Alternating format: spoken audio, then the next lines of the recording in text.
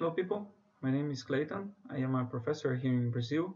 Then I will teach you how to calculate the weight fraction of a concentration of ppm in a gas. Let's start with this problem. A gas contains 350 ppm of H2S in CO2. If the gas is liquefied, what is the weight fraction of H2S? Well, the first thing that we must pay attention is that we are working with a gas.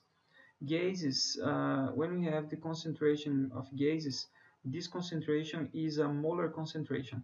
Then we must convert this concentration in mass concentration to calculate the weight fraction. Okay.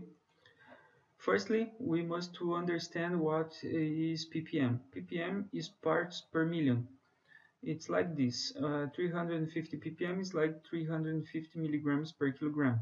1 kilogram is 1 million milligrams.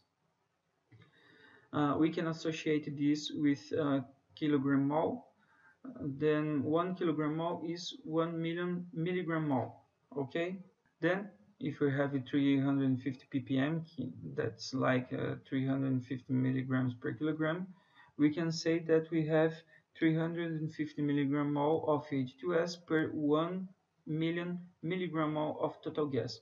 What is the total gas? The total gas is H2S and CO2, the sum of these two gases.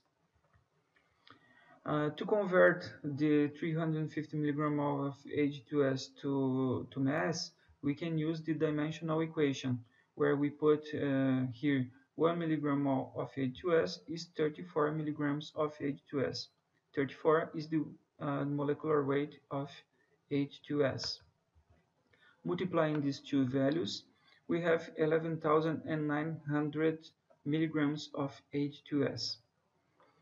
Continuing, we can calculate how much we have of moles from CO2. Well, if we have 1 million milligram mole of total gas, we can discount the value of H2S, that is 350. Then we have 999,050 milligram mole of CO2. Now we can convert this value to mass. Like the first equation, 1 milligram of CO2 is 44 milligrams of CO2. This is the molecular weight of CO2. Oxygen is 16, multiplied by 2 is 32, plus 12 from carbon. Multiplying these two values, we have 43,984,600 milligrams of CO2. It's a big number. Now we must sum these two masses, the mass of H2S and the mass of CO2.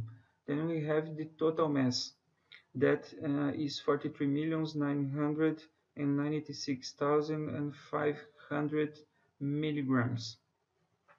To calculate the weight fraction is very easy.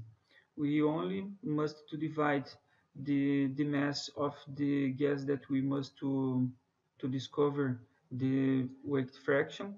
Then we will divide 11,900 milligrams from H2S.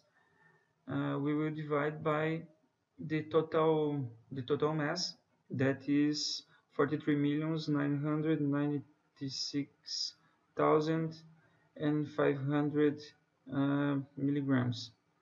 The value of this division is 2.7 multiplied by 10 to the power of -4.